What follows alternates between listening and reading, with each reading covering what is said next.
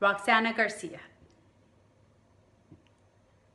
I feel very sorry about Christina. Oh, come on.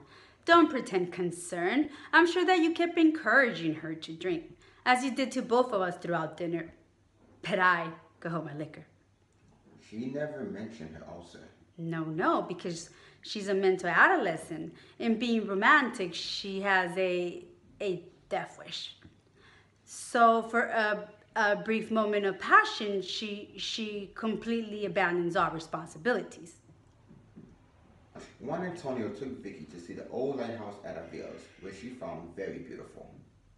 I was born near here, and it would be a sin if I came out here without paying a visit to my father. Would that be boring to you? Boring? No. I think that would be the first genuinely interesting proposition you've made me. I would love to see your father in his house.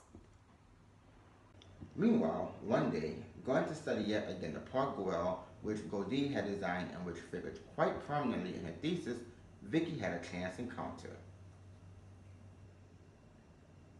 Oh, Vicky, hello.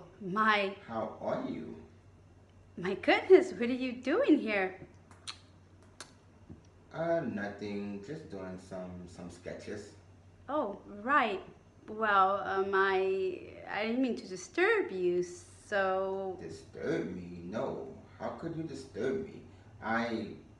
We never had a chance to say a proper goodbye.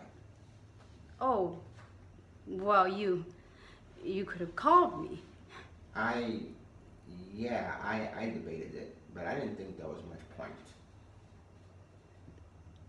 Oh, yeah, but you you never phoned.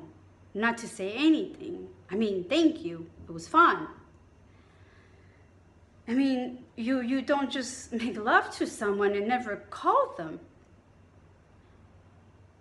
unless you were greatly disappointed. Quite the opposite. But you have plans to marry, and I thought it best to stop anything before it led to a bad situation for everyone. Yeah, well, all I'm saying is that we make love. And you seem to dropped off from the face of the earth. I mean, I realize these things don't mean much to you. I mean, to pursue matters would have only caused you anxiety and for me a disappointment. I had the ability to hurt you after one night.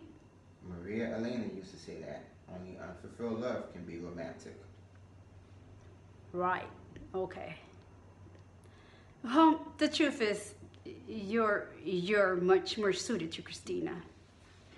I've grown very fond of Christina, so I'm very happy for you and your husband to be. And I for you and Christina.